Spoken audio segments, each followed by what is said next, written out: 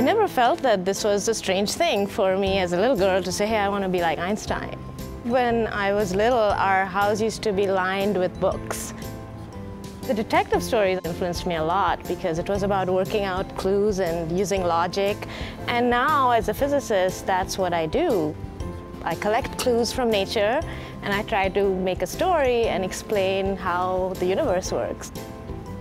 We had spent many months thinking about our experiment that we wanted to explore chaos at the quantum level using atoms. At the end of the whole process, we had made these movies which showed this atom doing this very interesting, bizarre, chaotic dance.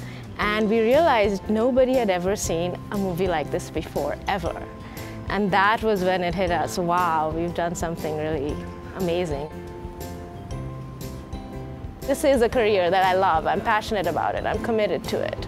And I know that it's important for us to stay here and be that example for future students.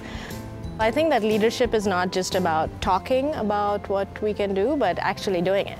Here's a university that embraces new initiatives, new ideas, such as the Center for Women in Science. There aren't enough women choosing to do science. Our mission is to support research and exploration of science by women. So we want to explore what are the issues that women face in science and how can we address them. We believe in promoting a community where we are all engaged citizens. Our students are engaged and active, our faculty is very committed, and that's, I think, what the Laurier vision is all about.